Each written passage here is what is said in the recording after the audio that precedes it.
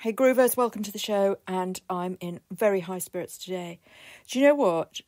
I couldn't explain or express how low I was yesterday and the day before because I didn't realise what was happening to me. And I've realised now, AI had infiltrated my life so much that I'd completely lost myself in it. Because I've been, over the last couple of years, I've been, I really seized AI at the onset. The new wave of AI. I'm talking about AI as a creator and taking human creativity from under us and hijacking it. And I rode that wave because I was interested in the mistakes it was making and what a strange beast it was, the organic growth of it, and I was really intrigued by it. But its biggest limitation is that it's so powerful, and that's its biggest limitation. Because if you think about a despot leader who's really powerful, and everyone's petrified of it, and nobody is heard, nobody can be heard or seen anymore. That's a failing of humanity, isn't it? Do you see what I'm saying? Nobody can do anything amongst it, in it, around the despot leader. They get shot or, do you know what I mean? There's no room anymore. The power's too big. It's too much. Small businesses can't cope, can't compete. Designers can no longer compete because, the consumption of new material. And, I mean, this is it's a capitalist idea, consumption of product. It requires to evolve, by definition, it needs to increase all the time. Consumerism needs to increase all the time. Otherwise, we'd be born, eat, sleep, poop, whatever, and then when we're sort of 18, we'd buy what we needed for the rest of our lives, and we'd live in the same house that was going to be fine for the rest of our lives, and that would be it. But then capitalism would be dead. So the consumer has to be created. I mean, the consumer's created at 0 years old. The babies don't know it, but they're consuming already, and they're consumers of the future until they die. And we're all consumers. We're all consuming something from somewhere, from some producer, and it's based on a capitalist paradigm. It's a formula of capitalism, and the problem with AI currently, and the way that AI has taken over and taken control of the internet and Facebook and Twitter and LinkedIn and all of these places, is there's no room for friendship because you don't know who's real and who's not. It's too difficult to tell. You have to sift around, and then eventually, when you do find out that somebody doesn't really exist, typically, I mean, I've been looking at artists on Facebook, and these artists don't exist. And you've invested time in this artist, and you've thought, wow, I wonder what their technique is. I wonder what school they went to, which art school they went to. And I want to know their story, their backstory. Because when you buy a piece of artwork, you're buying into a backstory of a human being. You're not buying into a group of men and some venture capital that created the monster of AI. There's no story there. What's the story? That's not a story. There is no backstory. It's just capitalism.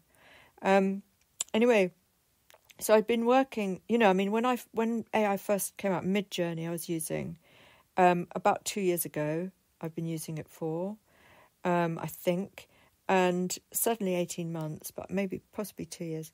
And it was really interesting because it was making all these mistakes, and I loved the mistakes it was making. People with 3 heads and 5, 6, 7, 8 fingers, whatever. I loved them. I thought they were really curious and really interesting. And now they've ironed those problems out pretty much. Their hands are still terrible. You always have to do the hands again. But, it's no longer interesting for me as an artist. It's not coming up with these totally random, unexpected things. I remember reading, I think it was David Bowie, who would get a book and cut up the words and put them in a jar, shake them up and throw them out, and make a song. I mean, I don't know if this is true. It may not be. Make a song with the words as they came up in order, And I guess I was doing a bit like that, using chance and as a seed for my creativity. So I quite like that. I quite like that. It's, it's kind of quirky. Having ideas that I wouldn't ordinarily have had. I mean, it's really good if you're lacking a bit of inspiration. It's a really good method. I did it once with poetry, which was really exciting. I mean, trying to make sense from nonsense, or just using the nonsense. Human beings like to make sense of things. So even if you gave somebody a list of nonsense, you could probably give that to 5 or 6 different people, and they would all think about it, and then they would say, oh, well, I think it's about the meaning of life, or, oh, I think it's about relationships, or, do you see what I mean? Because human beings can't help but organise things and make things sensible. And as an artist, I always know as well that, if you leave something blank or dark, people will make up what's there. They will just make it up. Their eyes tell them what's there. It's curious, isn't it? But it's so true. So anyway, I was working with AI. I wrote it, and lately, what I do with AI is if I need a model. So I've been doing some dogs, people cuddling dogs, and I generate a model so that I don't have to use a picture that's online. I don't have to use a model who hasn't given me permission. So it's a fake person and it's a fake dog. And then I use that as a starting point for my marker pen drawings. And it's really interesting. The end product is really interesting. I'm using digital marker pens. I'm doing lots with it. Do you know what I mean? I'm taking it to more levels and of human interest.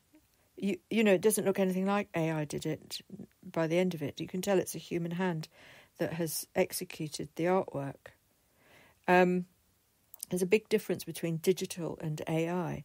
Digital is just a format of creating an artwork, and there's nothing wrong, in my opinion, with a digital artwork.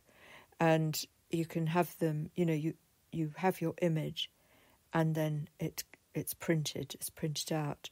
You can take a photograph of that digital printout and then print it onto photographic paper, and it's nobody would know it was digital. It just depends. I mean, if you blow it up and you can see pixels, you know that at some point it was computer generated. So that's one way of knowing. But if it's if you take a photograph and play around with things, you're able to create a beautiful artwork that, to anybody looking at it, it's no different. So I'm quite happy working with digital. I mean, it's saving me an awful lot of money and materials. It doesn't quite feel the same, but I'm really good with my pen, and I'm really good with my iPad, and I'm sort of learning the craft. We're doing much more hands-on with paper and things like that at the academy, because that tactile element is really lovely, really nice. And I think getting mucky with your hands and having to wear an apron is really quite a cool thing to do. It's important, especially for young children. It's really important that they touch and feel and get, just make a mess. So we will be doing that. Maybe do some tomorrow for the academy. Anyway, the AI concept that I was initially so intrigued by, it's just become another capitalist enterprise with no soul. And when you're on social media and you're seeing so much AI content that is soulless, you become, part of your soul is evaporating. Because if you're walking around just looking at soulless stuff, engaging with soulless beings, interacting with soulless content, what do you think is going to happen to you? You know, you're going to get really bloody depressed. That's what's going to happen, because we need soul, especially if you're a musician, especially if you're an artist. You know, we desperately need real people, and we desperately need relationships and the ability, the positive interactions that you can get with real people. I mean, look, I don't really like very many people, online. I mean, I'm forever backing off from situations online, and I can't bear interacting with too many people online. Don't get me wrong, I don't like all that stuff. I'm not on Instagram. I've just come off Facebook again. I don't want to do any of that. But, you know, there is always an interaction. For example, if I go to, if you go to YouTube, and there's lots of really amazing cellists on YouTube sharing tips and lessons and what have you. You're engaging with a human, even though they don't know you're engaging with them. Even though they don't know who you are, even though they don't know you're watching, you are engaging with another human being, albeit in a digital platform, and you're not touching them, you're not sitting in the room with them.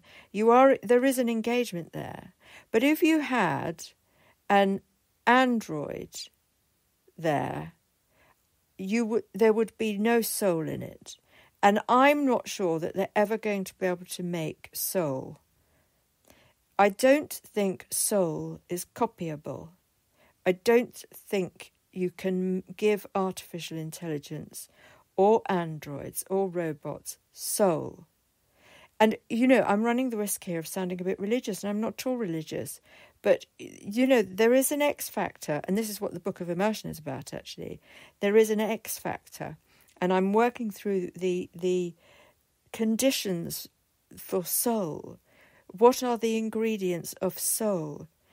It's really, I mean, it's almost unexplainable, isn't it? So exploring that, I mean, it's something that makes me really emotional, actually. And it's the thing that when you die, vanishes out away from your body. It's gone. There is no soul in a dead body. You know? And this is why AI makes me depressed. Because it's like a dead body. It's dead meat, you know? It's dead person. It's dead inside. And I think we have to be really careful. And I think we have to be really careful for our children. I really do. I think it's a curse, actually. We should be legislating that it's really clear from the get-go if something's AI or not. Because this is the problem. It's duping people. And I think therein lies a crime. I do believe it's a fraud if you are told that something is real, or the implication is that it's real and it's not. Do you see what I mean?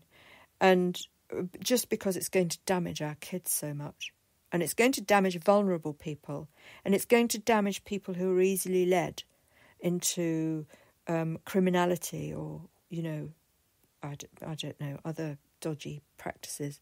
So I think we have to be really, really careful, guys. I really do. Anyway, join my TV show, because most of it is nothing to do with AI. Look, there's a bit in the record production, but there's always a human. You know, I am at the helm, and I am a really, I promise I'm human. I'm really human. So, okay. Vimeo.com/on-demand/iServalan. Whoop, whoop.